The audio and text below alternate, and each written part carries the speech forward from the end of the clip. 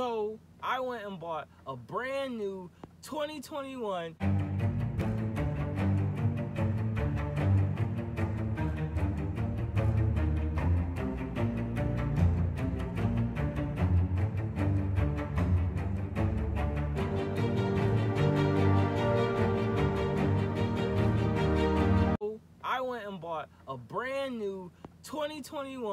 If you know me, you know I'm lying. So this is a 04 Nissan Maxima. Pretty good car, you could say. It got the moon roofs, not the sun roof, so this shit doesn't move, but it just slides back and forth, and it's two of them. This doesn't work, but if it did, that'd been awesome. But at least tells you where you're going, so it'll tell you north, south, west, wherever the hell. What else we got here? Oh yeah, we got seat warmers, which is awesome. The AC again doesn't work, so we gotta figure that out. We got steering wheel warmer, which is amazing. Those are all of your mirror controls, and then that's where the trunk button and the gas button is. Then we also got torn leather seats and some real wear and tear here. You can see that? Yeah. So gotta figure out how to get rid of that. The back seats aren't as bad. I tell nobody sit in the back seats, but the front seats are, yeah. Trying to debate if I want to paint them or just clean them up. Because the thing is, if it's heated leather seats, I don't want the paint to come off. So that's something to keep in mind. So this model actually is the SL. So it's the top model for this year. So overall, I mean, it's not too a bad car. It'll be a great first car for someone or somebody who just needs a daily driver. It'll probably be perfect for the winter because everything will be nice and hot. But as far as the summer, ooh, especially without the AC working, now, because it's super hot, the AC might not work.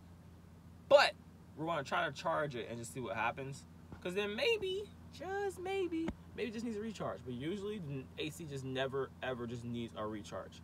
Do not get fooled with that. If somebody tells you that when they're about to sell you a car, tell them to put the AC in. It's only about 30 bucks, 40 bucks.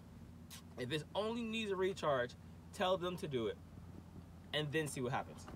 And don't let them charge jacket parts up you about $200. It ain't worth it. Legit. Now, the issue, again, the AC doesn't work. The big issue is that it's smoking. Gotta figure out why is it smoking and how to alleviate that. So, again, we always start with the smallest things. You start your liquids, you look for leaks, and then you go from there. Now, interesting enough, the exhaust system has been replaced. And this car only has 94,000 miles on it. So right now, I could sell it for at least $2,700. I only paid $19 for it. But, because honestly, the car is actually worth about $34. And if I kind of restore it, it can go back up to $44. So you're gonna keep that in mind. So this car is gonna be a little project. Unless somebody wanted it today. And you might or you might not get it. All right, so, again, outside, 2004 Nissan Maxima. We got some body damage right there. We have some rust spots down there. We got brand new brakes though, and brand new tires. That's awesome. So we have to definitely get rid of this. And we have some fading at the top of the trunk. Let's see what else we got here.